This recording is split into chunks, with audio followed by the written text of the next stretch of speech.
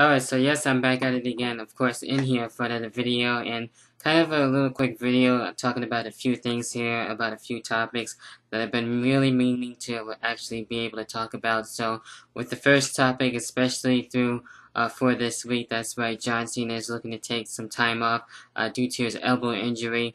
And he actually was able to wrestle at SummerSlam, so he did announce that he will be out most likely 4 to 6 months, so I would expect him to probably maybe come back maybe around Night of Champions. I kind of agree with what Simon said there too on Twitter that he'll probably be on the Night of Champions panel. I would expect something like that, or probably he would be here and there in between too as well.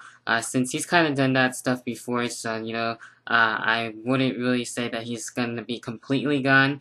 Even though, he just basically stated that off. But the dude really does need the rest, and he does really wrestle throughout the year a lot, and he doesn't really hardly ever take time off, so he does deserve that. So, not really going to go any further into that, but, it is what it is when it comes to that. So there you have it. John Cena takes some time off for 4 to 6 months. With that being said, then getting into the next topic and actually going with TNA on this one. And recently, Brooke Hogan was the next person to be released out of the budget cut issue out of TNA, and they're getting kind of fucking ridiculous to me, honestly.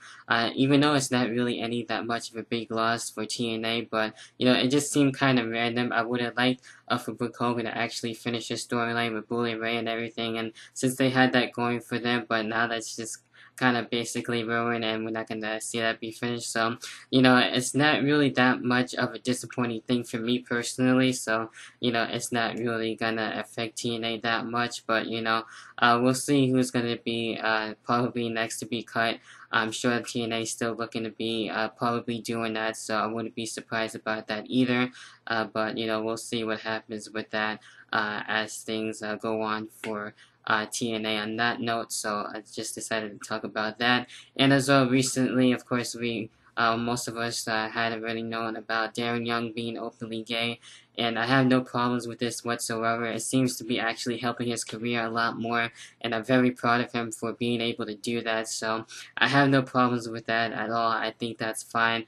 Being able to show who he really is and how he's very proud of that, and he's willing to be able to go to the next level and actually go that far, and actually announcing that and being very happy about it. And he's been giving a lot of love, not only from to his fans and everything, but everybody is giving the love back to Darren Young, and the Primetime Players are looking to be, I think, face as of recently, as of Raw, so I think that's cool. I think that's going to be really fine for the Primetime Players.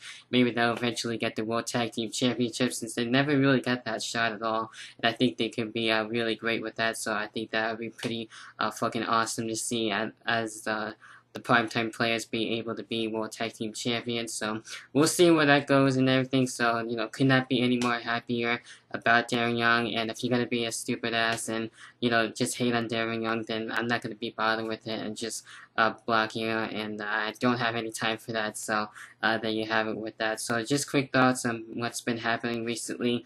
I was thinking about doing it in the hot seat, but I haven't really had the time to actually bring that around and everything. And I thought I would do this in a topic video. So let me know what you guys' thoughts are on what's been happening as of late. And until then, I'll catch you guys in the next video. Peace.